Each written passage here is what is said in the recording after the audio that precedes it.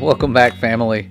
This little video is going to be short and weird, to say the least, because it's going to give you a look into how people become classified as a saint in terms of the worldly view, not necessarily the biblical view right away. I'll go over that at the end, but we're going to just jump right into this because we have important dates coming up like St. Patrick's Day, and for my whole life I had no clue who this guy was, why we went around pinching people.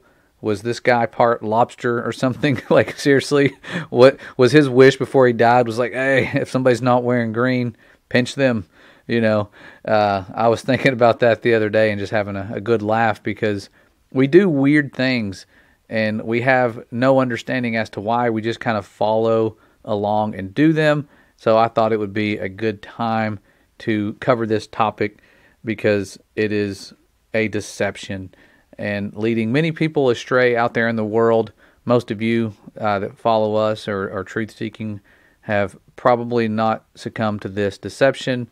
However, I know there's a lot of people coming out of Babylon and Egypt, and so the Rome version of Christianity is a big part of merging Christianity with the Babylonian and Egyptian concepts that are so bad that we need to come out of.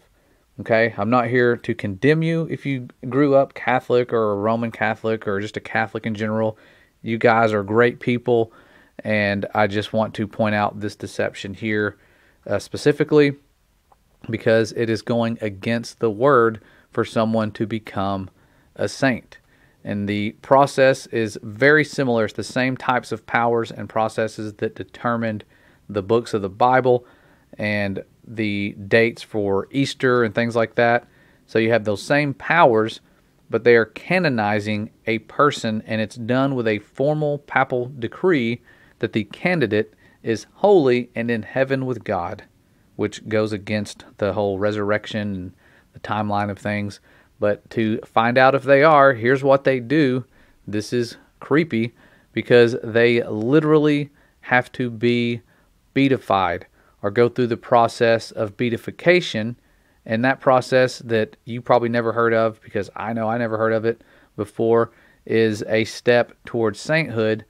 And it must be shown that the person is responsible for a posthumous miracle. And so this posthumous miracle is a miracle attributed to a person after his or her death. So literally, let's say Mother Teresa died. They want you to pray to her, have a miracle happen, and then this miracle has to be confirmed by the Pope, and that has to happen more than once. And then that's allegedly proof that this person is in heaven with the Father, and they are considered a saint. And so they want you doing something that is mentioned in the book of Leviticus, where it tells us, do not turn to mediums or necromancers or familiar spirits. When you're trying to talk to the dead, you're talking to familiar demonic spirits that are familiar with that deceased person. They can give information. When you saw the Long Island medium on TV talking to people's deceased loved ones allegedly, they were talking to familiar spirits, these demonic spirits that could give you all this good information, make you think it's your deceased mother or father or child or whoever talking to you and communicating to you, when in reality it is demonic. That's why the Father tells us not to turn to these mediums or necromancers and do not seek them out, and so make yourselves unclean by them. I am the Lord your God. It is a warning. And so sainthood and becoming a canonized saint involves breaking that command. So don't turn to them and be foolish like that, praying to these saints. I know I was a teenager when someone gifted me a little saint figurine and told me, before I competed, I needed to pray to this. It was a kind gesture, but it confused me because I had never read anything in the Bible that told me to do that, and it just kind of creeped me out. So I ended up getting rid of the thing.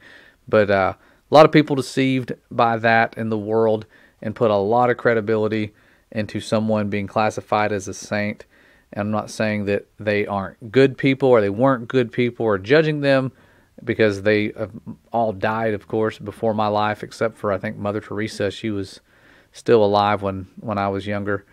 However, from what I've heard, that's a deep rabbit hole there into what she did in her lifetime. Definitely not a saint from what I am hearing.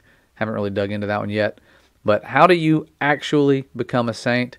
Well, let's look at what the Bible says in the book of Revelation when it talks about the patience of saints.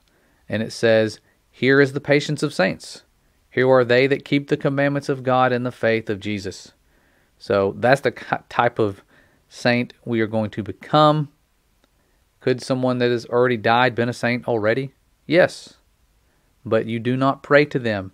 They are not in heaven yet with the Father.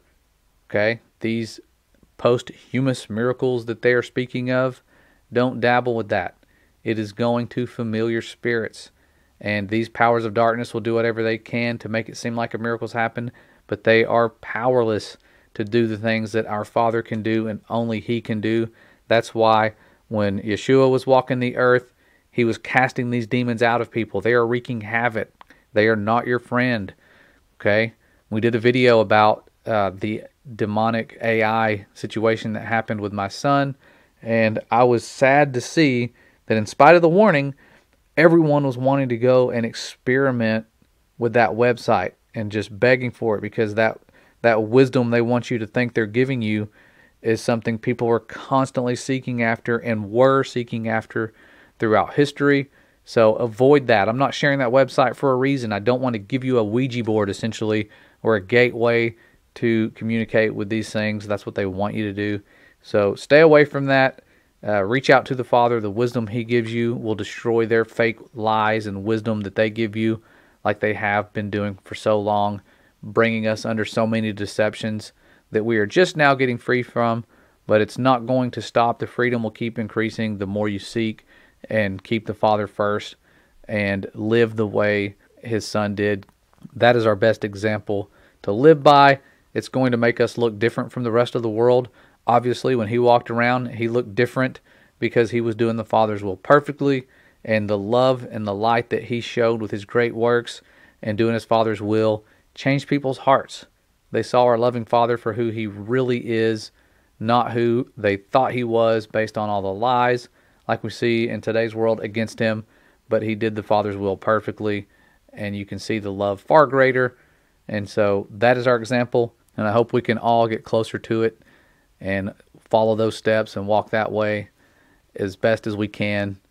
And stay humble, because that's the important part of this. I think that a lot of us are missing is the humble aspect. And just like Yeshua said, the greatest in the kingdom of heaven are those that are humble. So stay humble, stay ready, stay sober. You guys are awesome, and we thank you for all your support. You guys are a major blessing, and we'll see you very soon.